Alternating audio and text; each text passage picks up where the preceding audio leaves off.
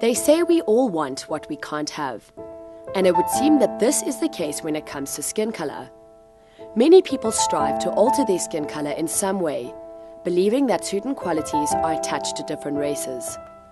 Meet Vuyani, a 22-year-old male living in Joseph Grahamstown, has used skin lightening creams for the past 6 years.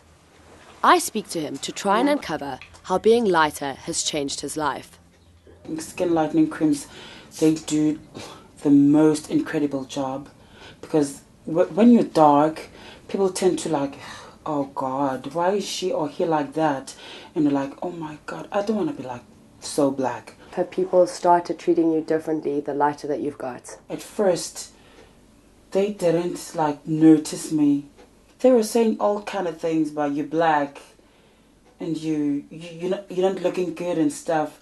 Now that I'm lighter, they're like, what are you using now? Is it fair to say that you want to be white? It is.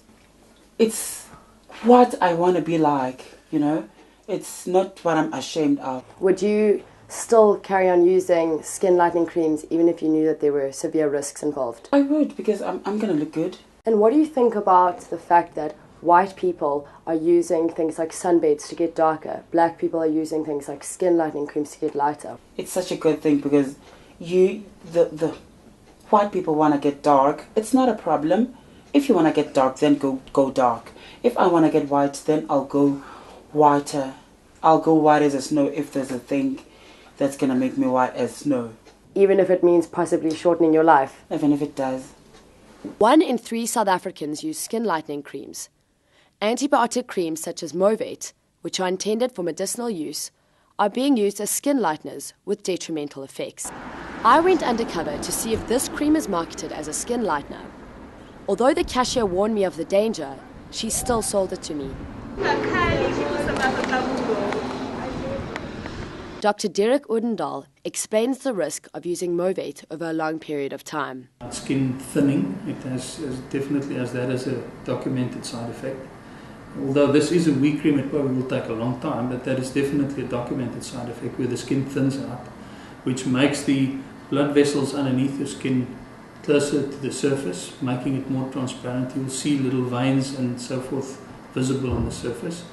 You can also get an acne-like eruption from the abuse of a cream like this. Yeah, I think this is definitely not something you would want to use on a long-term basis at all. Only 20 of hundreds of sunscreens available in South Africa have listed their products with the Cancer Association of South Africa. Added to this, South Africa has the second highest rate of skin cancer in the world.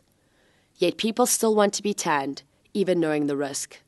I think we all feel that we look better with a darker colour. We feel that we look healthier.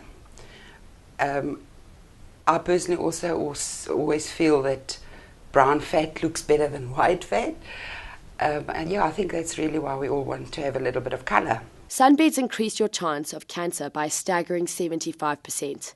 Yet people such as Robyn Pienaar continue to use them. You know, we're always striving to look better and feel better, and having, you know, the tanned skin gives you that Caribbean look and just makes me feel a lot better about myself. Is life easier when you're more tanned? Yeah, I'd say so. The clothing options are more diverse because you're not covering up, you know, unsightly skin or, you know, whatever. You can be confident in exposing yourself a little bit more. And what do you think about the fact that black people are striving to be lighter, white people are striving to be darker or more tanned?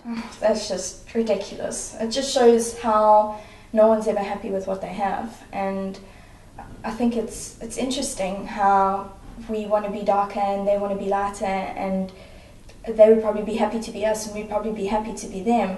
But then if it was like that, we wouldn't be happy anyway. Are you aware of the risks of a sunbed? Look, in my opinion, we're going to die anyway, might as well die happy.